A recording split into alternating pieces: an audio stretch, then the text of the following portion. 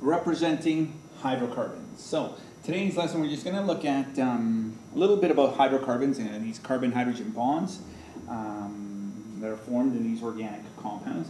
And we will also look at how to go about drawing such structures, as we're going to see more of the different types of hydrocarbons in the next coming videos. Organic chemistry is such a diverse subject due to the unique properties of carbon. One of the most important things, factors that will help you with drawing these hydrocarbon compounds is the fact that carbon has 4 valence electrons. So what it means is it has the ability to form up to 4 covalent bonds, either with itself, but with other carbons or with other hydrogens. So it's really important to be able to identify the fact that carbon can form up to 4 bonds around it. Right? So we will see in the future coming lessons that carbon can form a single bond with another carbon, which leaves each carbon to form 3 more bonds around it. We will see how carbon can bond with itself twice, right? And so if they're bonded twice, we've used up 2 of the bonds, which means each carbon now can hold up to 2 more bonds, right? 2 more hydrogens. And if we have carbon triple bonded to another carbon, right? We've used up 3 of each of these carbon bonds, which allows it only to bond 1 more time with either another carbon or with hydrogens. And that is pretty much our next point. Carbon is able to form single, double, or triple bonds with itself, therefore able to form long, stable chains with itself. And the last point, carbon can bond with itself in a variety of geometric shapes. So we'll see straight chains, we'll see rings that are, and we're primarily going to look at the aliphatic hydrocarbons, as we'll talk about what they are in the next video. Right? They can actually form rings, branch chains, tubes, spheres, so many different geometric shapes. We're going to focus more on the straight chains and the branch chains, as well as some rings in the upcoming lessons. Now, most organic molecules are very large with many atoms associated with each molecule. Therefore, scientists have developed a unique system of representing carbon compounds. Right? So we have an example here of propane. As we're going to see, this is the formula, C3H8. It can have other isomers of this, right, that can still show C3H8. Right? So this is pretty much the main isomer, and we call it propane. Okay? So we've got 3 carbons, and we've got 8 hydrogens that circle around each carbon. We can also come up with something called an expanded molecular formula, and these show how the carbon and hydrogens are actually grouped together. Here, if we look at this actual chemical formula, C3H8, we don't know really how the bonds go. Right? But showing it as an expanded molecular formula shows us that, well, we know that looking at this, we've got 3 carbons that are bonded to one another, but the outer carbons contain 3 hydrogens around it, which leaves us with this middle carbon that is allowing only for 2 more bonds to the hydrogens. So notice how each carbon has the ability to form up to 4 bonds because of the 4 valence electrons. And it's a really important property to know about carbon. Okay? Technically, for me, in this drawing, I should put in the hydrogens, but I'm going to allow it without.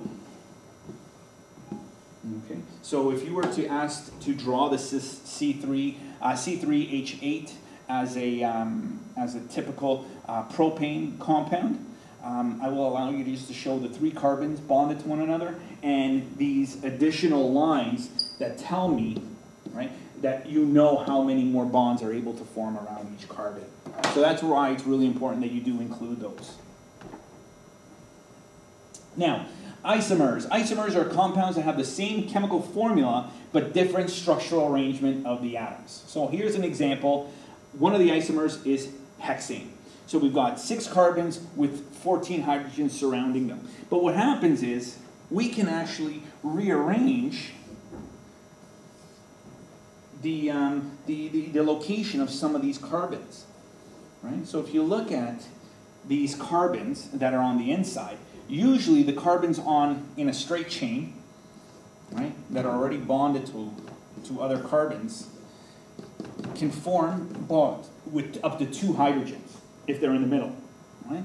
So what we have here is, how can we have a CH3 here in the middle? And what that means is one of these carbons has what we call a CH3 branched chain that branches off from the main chain, right? And that's why we can still have a total of 6 carbons in all of these, right? Yet they are all named differently, but their derivative is a hexane because we've got 6 carbon atoms, 14 hydrogen atoms in total.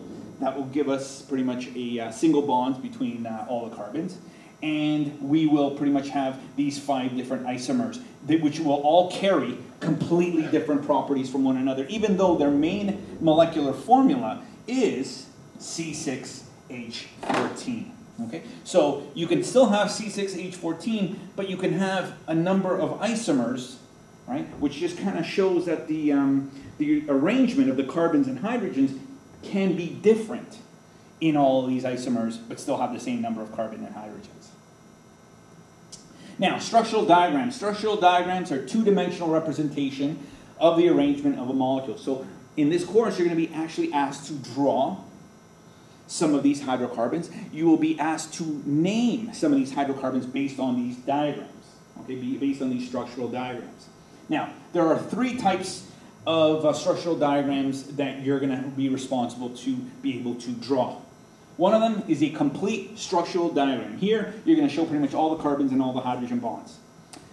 You're going to have a condensed structural diagram, which you're not going to really worry about the hydrogen bonds. You're actually just going to number the number of hydrogens associated around each carbon. And finally, the simplest, but it can be a tricky one to draw, and it's the line structure diagram. So let's look at the complete structural diagram. Okay, here it's a derivative of hexane, but it is not a hexane molecule. Okay, it's a derivative of hexane because we have 6 carbons, but they are not in a continuous chain. Okay, because we've got this additional branching off. Okay, so now notice here with this diagram, we have shown every single carbon-carbon bond. We have also included what the bond looks like with all the hydrogens.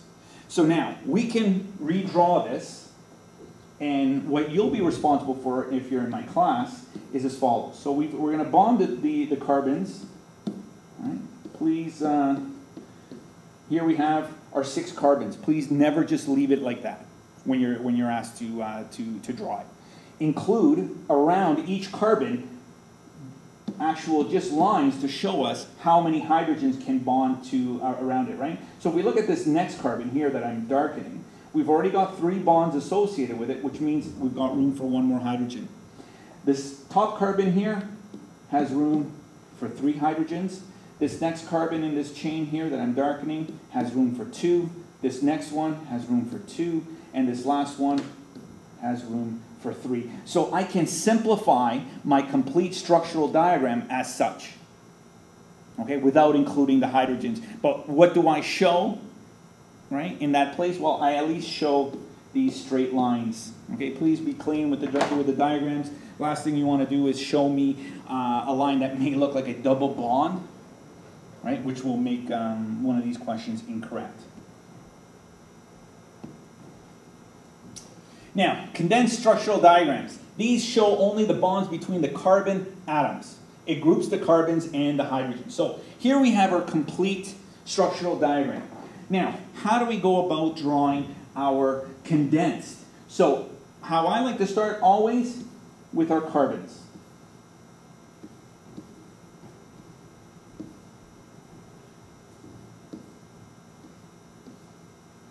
So I like to start with all my carbons. So I've got a total of 6 carbons. Then, that's the only bond you need to show. Those are the only lines in a condensed diagram that you need to show. After that, all you need to do is identify how many hydrogens. So with this first hydrogen here up at the top, we have 1 bond, so we can form 3 bonds with 3 different hydrogens. Here, the first carbon here on the left, this carbon is bonded once, so it has room for 3 more carbons. This next carbon is bonded 3 times, so it has room for only 1 hydrogen.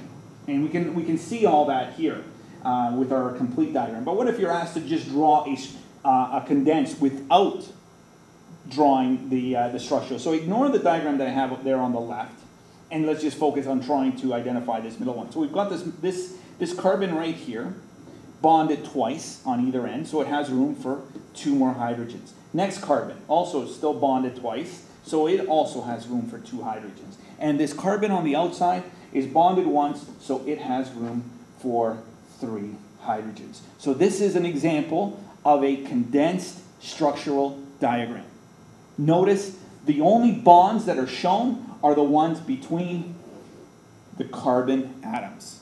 And then we just kind of write in all the hydrogens and how many hydrogens are associated with each carbon. So it's really important, remember, 4 bonds that can be formed around carbon. How many bonds are being formed already with the carbons around it? And then figure out how many more left that will make up the hydrogens. And the last one is what we call the line structural diagram. Only the bonds are represented here.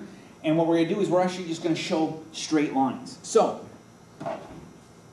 this carbon to carbon, actually let's use it here. This carbon to carbon bond here, we will show as a straight line.